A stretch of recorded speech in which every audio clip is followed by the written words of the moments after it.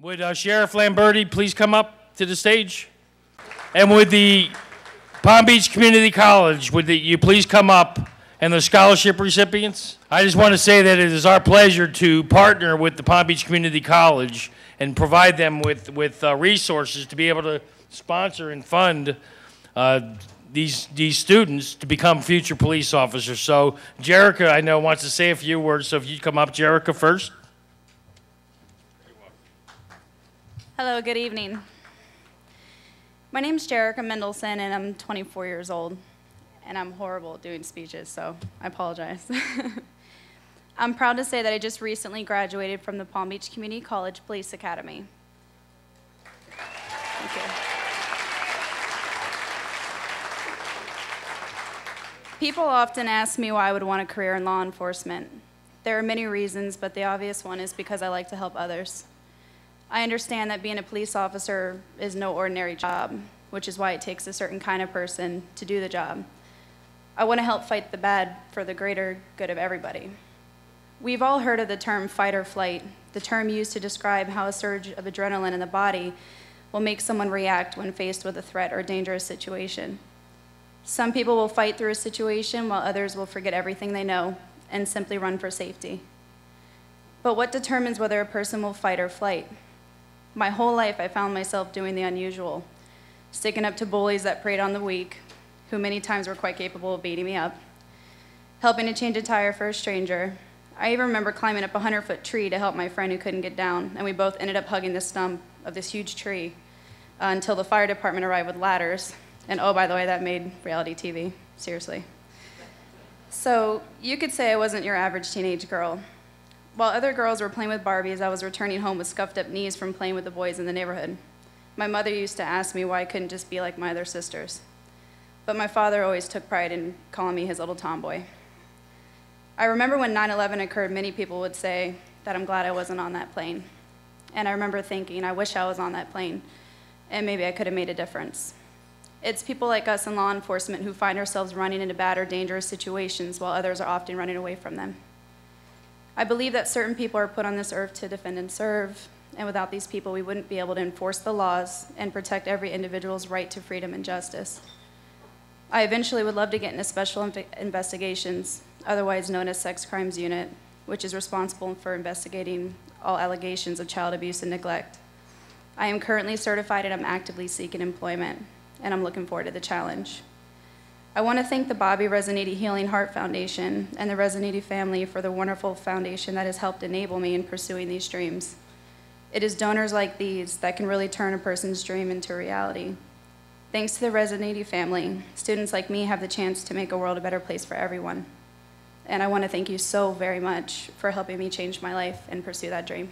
Thank you. I'd like to bring Suellen, Mann. Good evening.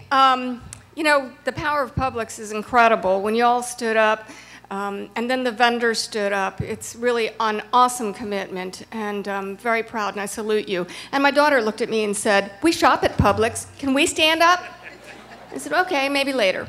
I never had the privilege of meeting Bobby in person. But as you can well imagine, I see him reflected in the faces of the students that we do get to work with as a result of the Bobby Resciniti Foundation. And, you know, economists tell us that the world is divided into haves and have-nots.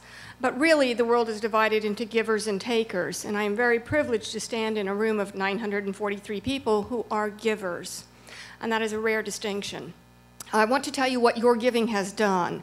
The first year of the Bobby Resciniti Foundation came to us, we were able to sponsor 10 students. Jerrica is one, she is now graduated.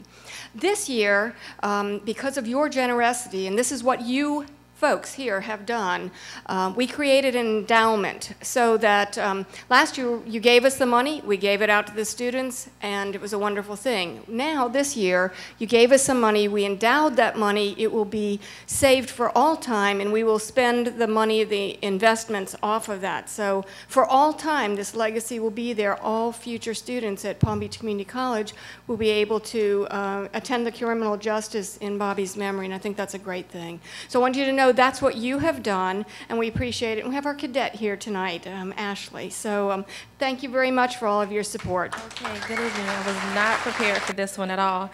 I was sitting there like, okay, I'm about to buckle. My knees are about to fall. Don't fall, don't fall. Okay, first off, I want to say, control your breathing. Thank you so very much to each and every one of you. When I found out that it was 2 of us that received the scholarship, I was like, oh my God, you know, I am so blessed, and I thank you, I really do. You know, and when I found out about it, I was like, well, how does it coincide with, you know, why the criminal justice got the scholarship? I went on the website and I looked up the name, and I went and looked into Bobby Resciniti, sorry, and I was like, okay, and then someone told me and the other recipient, which looks like a big hot chili pepper right now because his eyes are swollen from the pepper spray from yesterday, that he was in the Criminal Justice Academy. I was like, wow, you know what? We're really blessed for that, and I thank you again. Thank you, all of you, for your support and your help. And I'll be quiet now. Thank you. Al Lamberti. Thank you, Bob. Well, good evening. Bob, I know you invited me here last year, and unfortunately I wasn't able to be here, but I said I definitely would be back this year. And in my absence last year, we had several of our deputy sheriffs from the Broward Sheriff's Office came here and presented a deputy sheriff's badge to Bob on behalf of Bobby. We all know that was his dream, and I thought that would be probably the most appropriate thing to do. He wanted to be a sheriff, and I was glad we were able to do a little bit towards that dream last year. And it's kind of ironic because in 1976, I graduated from Palm Beach Community College with my associate's degree in law enforcement, and that got me started. And 32 years later, never in the history of Broward County has the sheriff of Broward County ever come up through the ranks. And I'm proud that I'm the first one. And Bob, can I hire somebody from my alma mater? Am I allowed to do that? Absolutely. Okay. Anything you want. Okay, well, here's my card. If you can come down Monday morning and apply, we'd love to talk to you.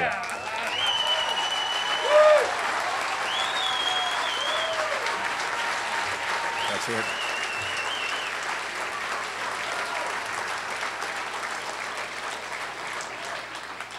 And besides the one Jet fan, is anybody else here from New York? We have New Yorkers here, right? Okay. Well, tomorrow, November 7th, in New York City, the United States Navy is going to be commissioning its latest warship, the USS New York. And if you didn't hear, 7.5 tons of steel recovered from the World Trade Center went into the hull of that ship. And that ship, after tomorrow, is going to take 300 sailors and 800 Marines to wherever it needs to go to defend our freedom.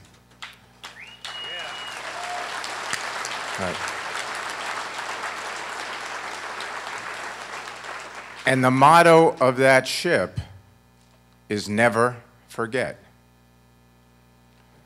And it's there so that we don't forget the 3,000 people that died in the tragedy of September 11th.